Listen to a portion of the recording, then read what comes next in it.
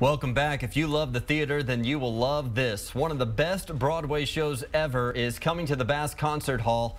Chicago won 6 Tony Awards and a Grammy, and the movie hauled in an Oscar. It's a sensational musical about sin, corruption, and all that jazz. Joining me today is Gene Bartholomew. He's the Assistant Director of Broadway Operations at the Texas Performing Arts. Thank you for being here this afternoon. Hey, it's a pleasure. What a way to announce this year's lineup of Broadway in Austin. Man, it's a stellar lineup. It's an A-list of shows for us. Absolutely. Chicago, obviously, is what we're talking about today, kind of headlining this lineup.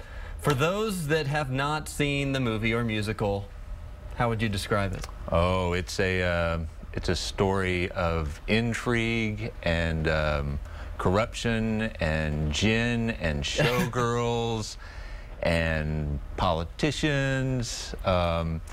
It's Bob Fosse choreography, and that pretty much seals the deal for me.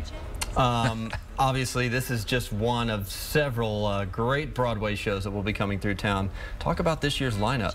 Book of Mormon. Yeah, which is another multi-Tony Award huge. winner. We'll have 2 weeks of it. It's selling like hotcakes. It's, of course, the South Park guys won all the Tonys a few years ago.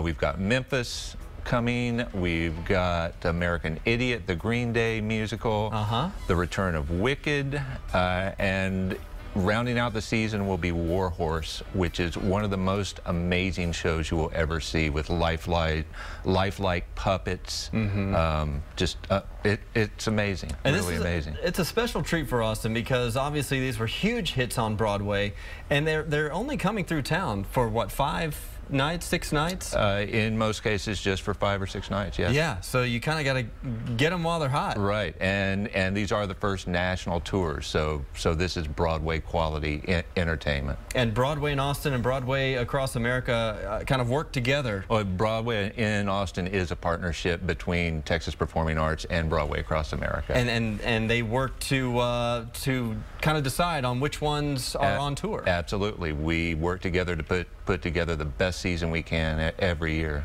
and they just keep getting better and better. The Bass Concert Hall, located on the UT campus, 2,800 is what you said about seating capacity. Yeah, about 2,800. So it's an intimate setting. It is an intimate setting for these kinds of shows. Yeah, yes. Absolutely. And the season starts in October with Book of Mormon. With Book of Mormon on October 1st. Yeah. Talk about that one a little bit. I know it's it's a popular one. The Book of Mormon is politically incorrect. I would say politically incorrect on many levels, but I would also say it is a brilliant piece of work. Brantley called it, you know, the greatest show of all time.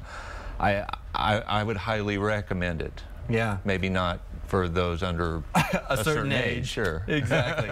Gene Bartholomew with the Texas Performing Arts, thank you so much. Sounds like a fantastic lineup for the 2013-14 season of Broadway in Austin. Thank you so much for having me. All right. Take care. Sure.